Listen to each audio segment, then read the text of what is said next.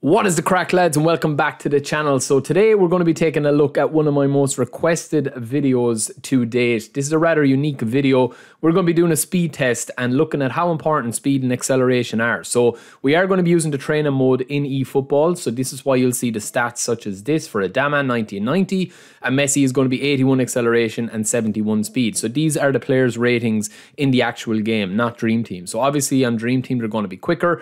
But look, speed and acceleration are hugely important in Dream Team, and obviously most players that play the game, or most people that want to be good at the game, are going to fill their squads with the fastest players, fastest centre backs. They're not going to be picking Harry Maguire, for instance, because he's got 64 speed, 56 acceleration. So we're going to be doing a couple of tests, right? So the first one is going to be a straight sprint starting in their own half, and they're going to be starting in their inside of the box. The minute that the ball touches their box here and it crosses just as it's on the line, we're going to start the timer and we're going to go straight in, and then we're going to just do a normal R2 or an RB bumper button on the Xbox, and we're just going to do an R2 sprint the whole length of the pitch, and once it crosses over the end line, that is going to be the time, the finalized time. It's split into seconds and have it as accurate as possible. So we're going to be testing out a range of players, and then we're also going to be looking at some things that can affect this, because it's not a simplified way of looking at it. Because if you look at Harry Maguire here, right, he's got, as we said, 64 pace,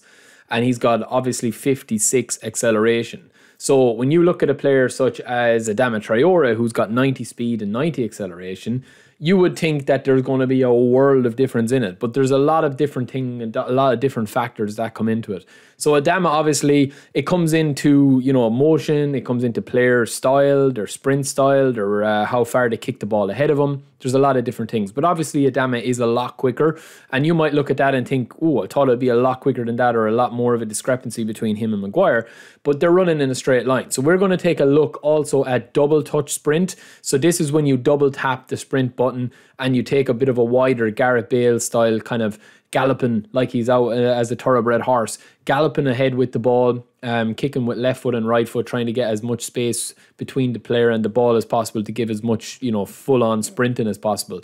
But that actually comes out a little bit slower. So for the basis of this video, we're going to be doing all just normal sprint. So I'm going to give you another example here with Mbappe. This is his normal sprint. So RB, R2, the whole way the length of the pitch from end zone to end zone, crosses the line, and he's got the quickest time to date. So that'll be one to watch there in a second, because obviously he doesn't have the best stats.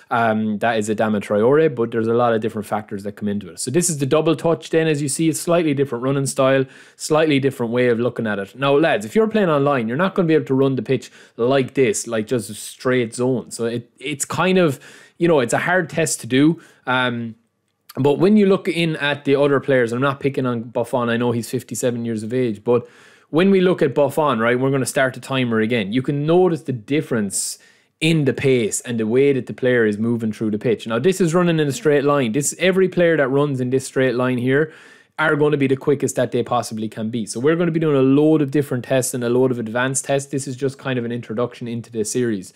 David Alaba, right? So we're looking at his stats there in Dream Team, his base stats. Now, in the training mode here, his stats are a lot higher. He's going to be a lot quicker. So make sure and you just keep that in mind while we're doing this video, because there's obviously going to be completely different factors when you're playing Dream Team. This is just kind of like a base on the player's normal rating. You can see here Messi is 92 overall as an attacking midfield, and he's going to take the challenge on, and he's going to bust a gut. He thinks he can catch Adama or Mbappe. So he's getting the head up, he's looking and he's seeing, can he actually close the gap? But you can see here Messi's got a slightly different running style, just slightly different, and he gets close enough but doesn't get the best time. So there is a lot of factors. As I said, we'll have a look in a second. Obviously, if you're like with a goalkeeper, right? Navas here, who's one of the slowest, 48 speed this guy has. But again, when he's running in a straight line and he opens up his body, and he's like, doesn't have to change position, change direction or stop and accelerate, like all the players are going to have a similar time, because obviously the game is, you know, built in a certain way that like all the players are able to run, all the players are able to dribble. Even the likes of Ben Yedder, who obviously isn't the quickest player, we're seeing his stats there from Dream Team, obviously are going to be reduced, and he's going to be a little quicker in training mode, but his stats are nowhere near Mbappe or Adama Traore's, but his time isn't miles away from it. So as I said, there is a lot of different factors that come into it. So we're going to take a quick race here, right? Get your bets in, lads. Mbappe, Sterling, Elanga, and Adama Traore. You can see all their stats there, and we're going to let them loose, right? We're going to let them loose, and we're going to see who finishes up here. Now, there might be a slight discrepancy here or there, but you can see that Mbappe obviously has a bigger touch on the ball in the first couple of touches, and that brings him out into the front, compared to Sterling, keeps the ball a bit closer.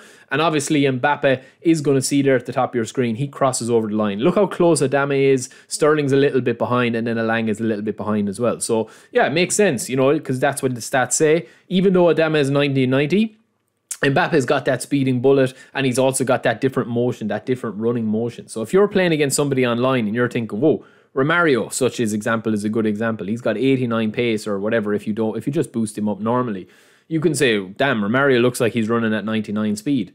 That can be because of their player style. It can be because of how they run, their dribble style, their animations, and all that sort of stuff. So I think most importantly, if you're looking at a player, right, is their acceleration and their speed. So the next video is going to focus on this. You can see here, I'm just testing out Neymar, Adama, and Messi at the end as well. And you'll see the stop and turn, you know, the tricks, the linking of the moves, the acceleration, stop, move, change direction, shift your body position, you know, turn 180 with a flick of the ball, and then you're gone again. So Neymar is one of the best accelerators in the game. And you can see here that he's covering serious distance, turning all over the pitch. Look at that for a sharp turn, and he's straight back into a full-on sprint and gone again. So if you've got Neymar on the wing and you're wondering why he's absolutely destroying people, this is why. He's got serious acceleration that's not truly apparent when you look at his stats compared to somebody like Adama Traore. Messi is similar. Messi covers a lot of ground because of his style, and you can see here, he stops, he bursts away, and he's gone away again. You can see here, I'm just kind of messing around,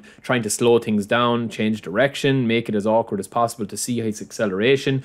But as I said, lads, there's a lot of different factors that we're going to get into in this. But let me know in the comments below. I have a couple of other fun videos coming that will look at this in a couple of different races. So it is a bit of a unique series that we are going to be doing. Get your bets in and we'll have a bit of a crack with it. But yeah, let me know who else you would like to see, because there's a lot of players that I have done. Keep an eye out for future episodes. If you want me to test anything else, let me know as well. But yeah, speed and acceleration are hugely important, but it comes down to what I showed there in the last 30 seconds, minute of that clip of this video, is the acceleration of stop, start, stop, start. If you want to take this online, you're not going to be running in a straight line. So the next test that we do are going to be like kind of shuttle runs and stuff like that. But yeah, this is what V1.1 has done to us, lads. We've got to find ways of kind of testing things out and looking at giving ourselves the advantage online. So yeah, I hope this answers a lot of your questions and leaves you hanging for a few more that we will be going into in more advanced episodes. But until next time, lads, have a good one. Mind each other. Peace.